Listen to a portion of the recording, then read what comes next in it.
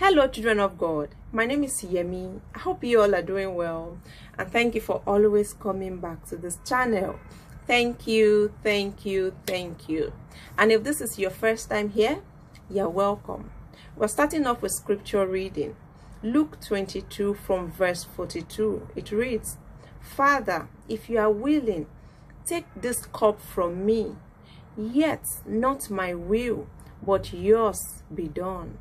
An angel from heaven appeared to him and strengthened him.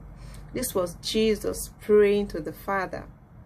This word is for someone who is feeling discouraged right now because something that you really wanted did not happen for you.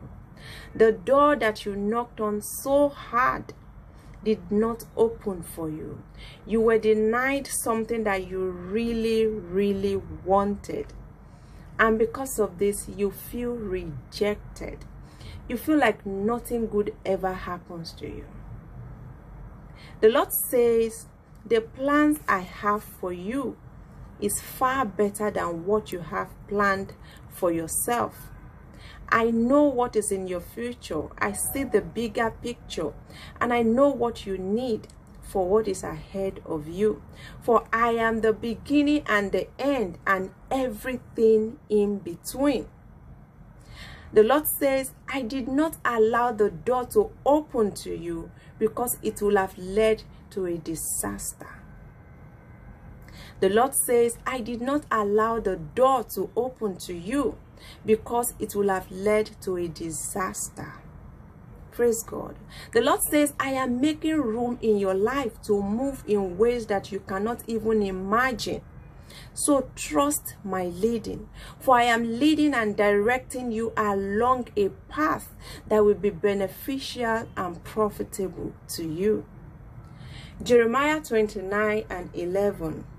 For I know the plans I have for you, declares the Lord.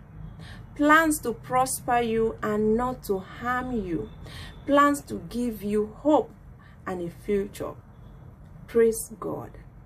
For the person or people that this word is for, God loves you so much. He loves you too much to allow you go with a plan that negates his plans for your life. He loves you too much to allow you walk through a door that would have led to disaster. God loves you so much. And today he's telling you that he has something better for you. What you wanted is not what you need. And God wants to give you what you need. He has something bigger for you. Praise God. Today he's telling you to surrender your plans to him and accept his plans for your life. I just sense it in my spirit that joy is coming to you right now. Joy is coming to you right now. It is near. I declare it into your life that joy is coming to you right now. New doors are opening to you. God is leading you to that which is meant for you in the name of Jesus. Lord, we thank you for this word. We thank you because you are a good Father. Thank you because you love us so much. Thank you, oh God, for the way you keep us, for the way you guide us. Lord, we say thank you. Thank you for everything you are doing for us, your children. Lord, please send your angels right now to strengthen your children, Lord.